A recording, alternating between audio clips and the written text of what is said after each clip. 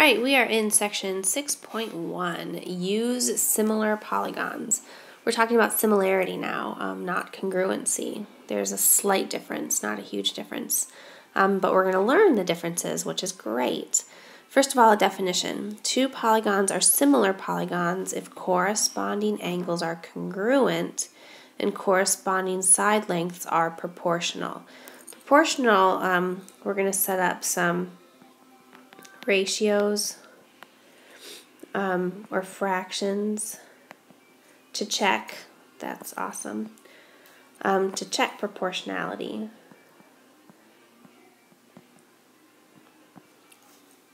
So here we have a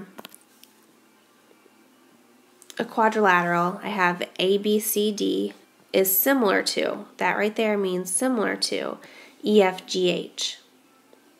Okay, this term right here means is similar to, or this shape means is similar to. So I have ABCD is similar to EFGH. You can see they're not congruent. This one's much smaller than this one. But if we said similar polygons, the corresponding angles are congruent. So I have A is congruent to E, B is congruent to F, C is congruent to G, and D is congruent to H. But the side lengths are proportional. So if I divide AB by EF, AB divided by EF, I would get a number that's equal to BC divided by FG, CD divided by GH, and DA divided by HA.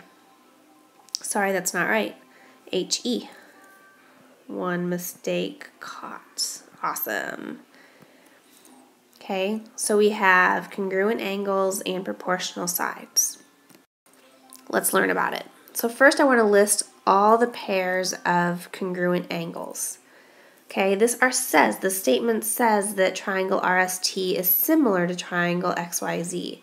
So we know that angle R is congruent to angle X because they're both listed first. Angle S is congruent to angle Y because they're both listed second. Angle T is congruent to angle Z because they're listed third. And if you look at the triangle, RST, XYZ. So R is congruent to X, S is congruent to Y, T is congruent to Z. List all the pairs of congruent angles. Now we're going to check the ratios of the corresponding side lengths are equal. Okay, I'm going to set up those ratios. I have RS over XY, ST over YZ, and TR over ZX. I just did RS over XY, ST over YZ, and RT over XZ. RS is 20, XY is 12, 20 divided by 12 is simplifies to 5 over 3,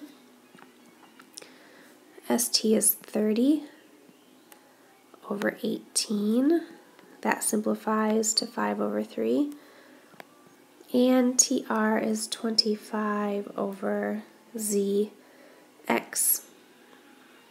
is 15, that also simplifies to 5 over 3. Because these three ratios are congruent, are equal, then it is proportional, okay? Write the ratios of the corresponding side lengths in a statement of proportionality, okay? That just means we're going to say because, yikes, the ratios are equal, we can say that RS over XY is equal to ST over YZ is equal to TR over ZX. This right here is our statement of proportionality. Good job. Okay, try this one. Given triangle JKL is similar to triangle PQR, list all the pairs of congruent angles, write the ratios of the corresponding side lengths in a statement of proportionality. Okay, so if you need to draw the triangles first, that's fine. J, K, L, and P, Q, R. When you write your pairs of congruent angles, make sure you do so in the correct order. And when you write your statement of proportionality, make sure you do so in the correct order. I'm going to go ahead and push pause, and you're going to try this one on your own. Okay, there are the two things that the question is asking for. List all the pairs of congruent angles, and then write the ratios of the corresponding side lengths in a statement of proportionality. So this right here is the ratios of the corresponding side lengths, which is called a statement of proportionality. Okay, another vocabulary word, scale factor. If two polygons are similar, then the ratio of the lengths of the two corresponding sides is called the scale factor. In example 1, the common ratio of 5/3 is the scale factor of triangle RST to triangle XYZ. And if you remember, we just did this one a few minutes ago, we got that by saying RS over XY is 20/12, which is, sorry about that, which is 5/3. This right here is your scale factor. Okay, so we did 20/12 is 5/3, 30/18 is 5/3, 25/15 is 5/3, the scale factor.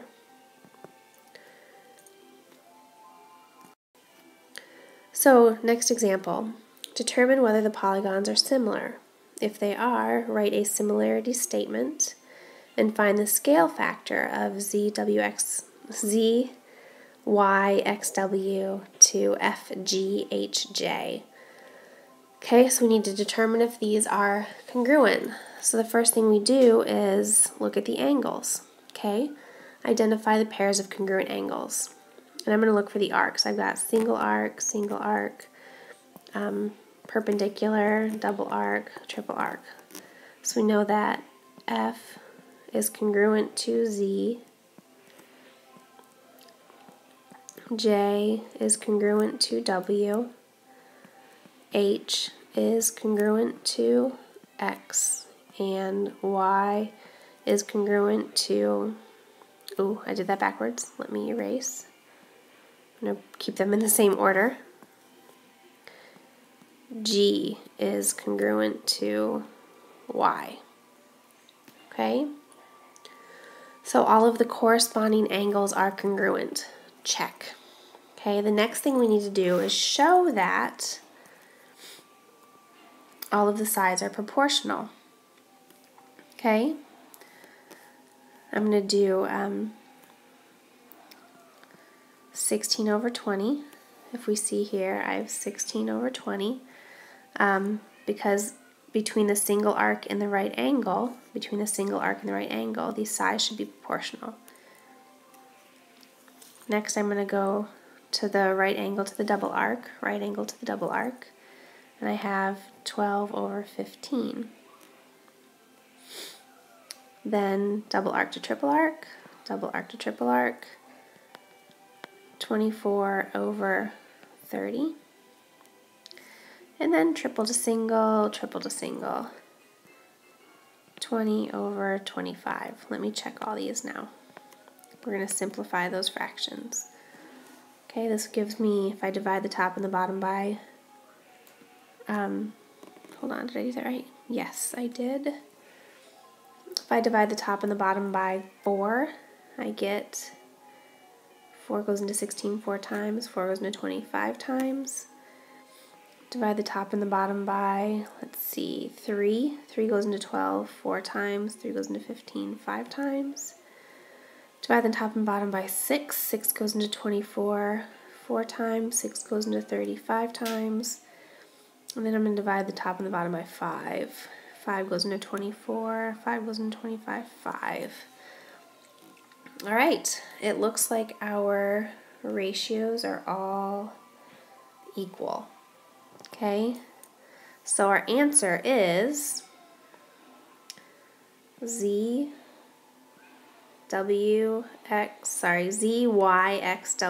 is similar to FGHJ. Okay, the scale factor is, we actually have to make the scale factor backwards. We did go from smaller, no we didn't, we went from bigger to smaller.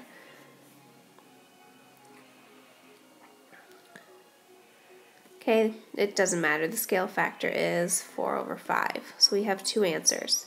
This proportionality, the similarity statement. The similarity statement states that this quadrilateral is similar to this quadrilateral, and then the scale factor, which are all of these. Okay, scale factor and the similarity statement.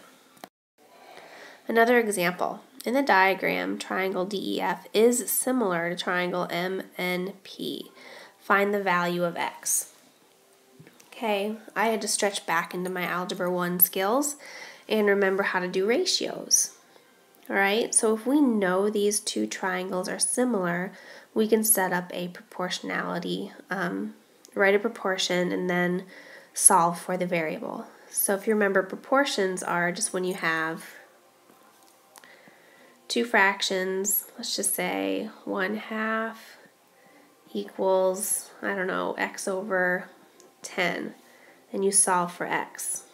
Okay, I've always cross multiplied, either up or down, it doesn't matter. 1 times 10 equals x times 2, and then solve for x. Okay, those are proportions, and we're solving proportions. So if DEF is congruent to MNP, okay, I'm going to pull the sides that make sense. EF has the x in it. I need to set that in a proportion with 20. So I'm going to say EF over NP is equal to, and I can choose this side or that side, it doesn't matter. Because you know these triangles are similar, it doesn't matter which one you choose. So I did EF over NP, I'm going to take ED over NM.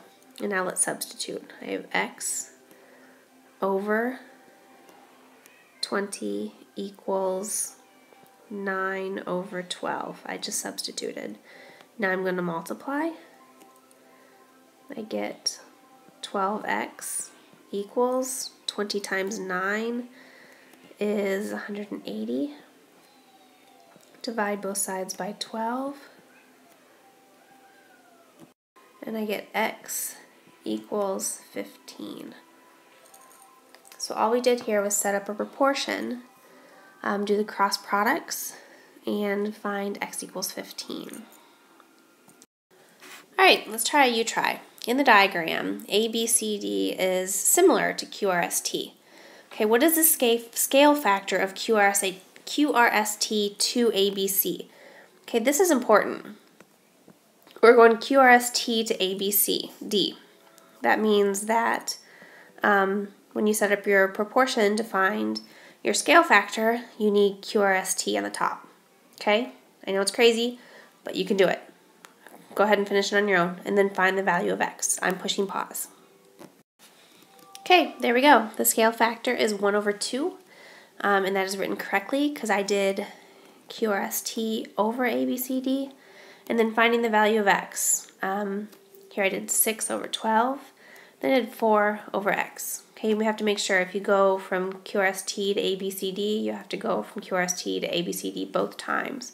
6 over 12, 4 over x. You cannot do 6 over 12 and then x over 4. Okay, they have to be QRST on the top, ABCD on the bottom. Every time. QRST, ABCD. QRST, AB. Well, this is solving it, sorry. QRST, ABCD. Okay, we're taking a video break, and I'll finish the rest in a minute.